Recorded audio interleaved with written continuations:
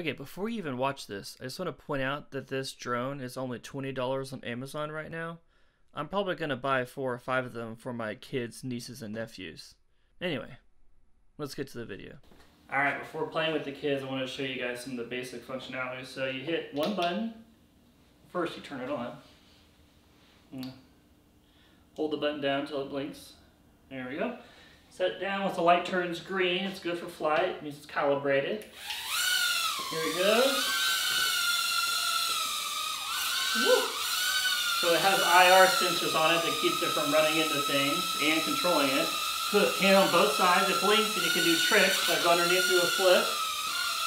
And then if I do it again, it'll actually go in a circle pattern. It starts losing control. You just grab it, flip it upside down, and it stops. Another way for it to take off, you just throw it in the air. So we'll activate the trick again. It's going to fly in a circle pattern. You want it to go up, you put your hand under it. For it to come down, you just kind of wait, and it eventually will lower it down. Whatever direction you want it to go in, you just put your hand next to it and guide it there. If you want to play catch or pass with somebody, you would do it in this way. And again, to stop it, you grab it and you flip it upside down. But yeah, pretty cool. Alright, I wanted to show you guys what happens if something goes wrong. So, put it into flight. And let's say it bumps into an object. So first it has sensors and tries to correct, and it did that time. If it can't for whatever reason, if it runs into something and it loses its flight pattern, it will just shut off the engine and fall down. And since it's so light, like I really do trust it to fall down without getting damaged too easily. Something does get damaged, it does have extra propellers and stuff that you can hopefully fix it. If for whatever reason things get out of calibration, you can actually do something to fix that as well. And so on the on-off button, you triple click it, and it'll start blinking like that. Then you set it down on a flat surface. Once it turns green or blue, then it's good to go. In blue, what that means is if you just tap it once, you can alternate between green mode, which is kind of like novice, beginner, slow mode, or blue mode, which is more advanced, fast flight mode. So I've never done the blue mode. Let's see what happens. Stuff is a little zippier. So I'll try a trick. There's the flip. And we'll get to fly in a circle here.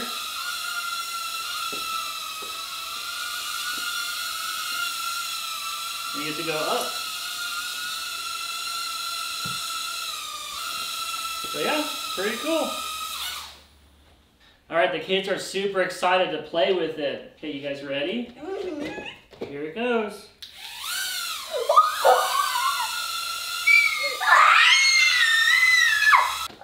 Does anybody want to try throwing it in the air? No, no, no! You want me to do it? Alright, here we go. Whoa. Alright, so if you want it to move, you just put your hand next to it and it goes in that direction. Alright, here we go. Kate's going to do it. Oh my goodness. Did you tell it to land? No! No! Did you see the flip? Did you see the flip? Okay, watch this. I'll make it blink and then I'll go whoop. And I'll do a flip. Oh! Is that pretty cool? You can push the button and it'll take off from my hand. You ready? Ah! Send it down! Send it down! Press it again. Okay, now it's landing. Alright, now it's Lane's turn.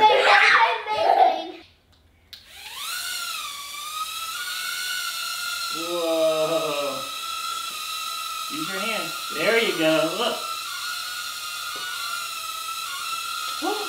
Look at this. Where was it? Ah! It's okay. It's not a big deal if you touch it.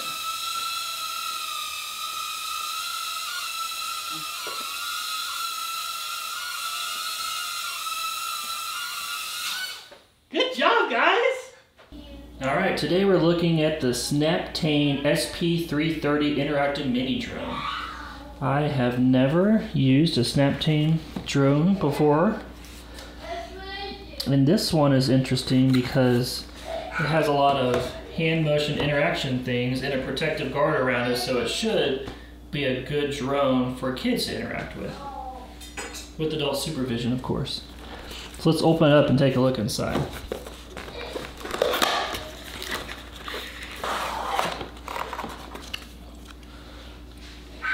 Little loyalty program offer. Here's the manual.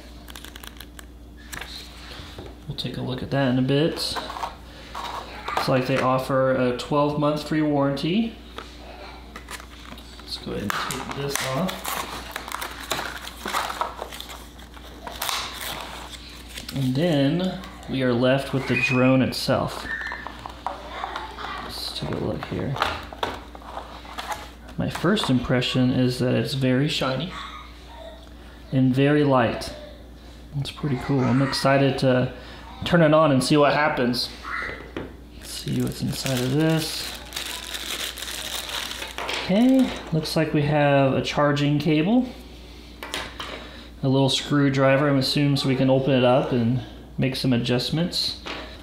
Some extra propellers here in case anything breaks. And then this must be the 1-button remote control. This is the instruction manual. But yeah, pretty cool. Looks like there's a lot of fun features with it. Alright, I'm gonna plug the charger into the wall now. Looks like you get like a green indicator light just showing that they have power. And I'll plug it into the drone here. And it changes to red. So we'll see once it's charged up if it changes to a different color. Alright, the lights turn green now, so I assume it's ready. Overall, I'm very impressed with this product. I highly recommend it. Where it lacks in perfection in some areas, it makes up for it in its cost and its value.